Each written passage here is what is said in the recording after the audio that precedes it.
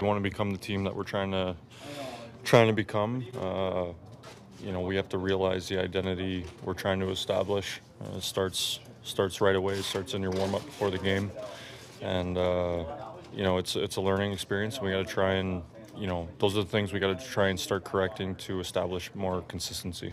Speaking of which, you know, sustainability is a word that's been talked about a lot in this market of late. You guys are playing well. Is it something you'll be able to carry forward into next year with the structural changes that have been made to the way you guys play? From your perspective, as a guy that's been in the league for a number of years, how sustainable do you think the changes that Rick has made will be for this group? Well, I definitely think they'll carry over. You know, every year you gotta, you know, I'm not really thinking about September right now, but you know, the strides that we've made in the last, you know, 2 months have, you know, we've taken some big steps structurally. You know, the way we're playing within our system, you know, within the game, it feels a lot more.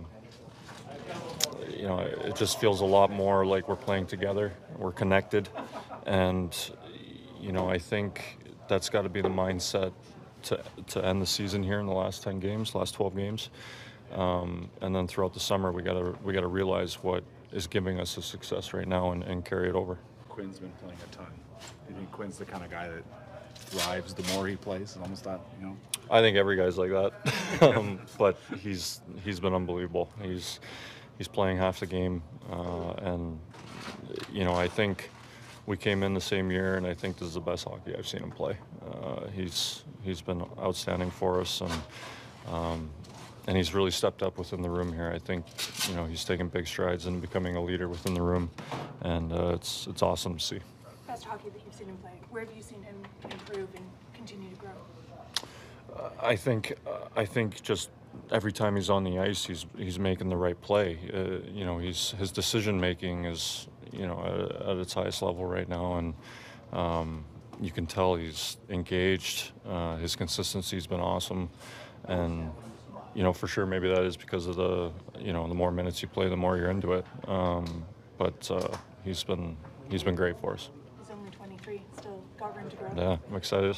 Excited to watch him the next 15 years. Has he taken on more of a leadership role here over the last couple of months since the trade with Bo leaving and all? He has, for sure.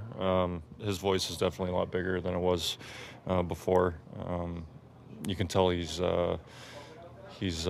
put in an effort to try and become a bigger voice in the room, and it's showing. It's great. He's you know, not only in the room, on the bench, you know, in his play.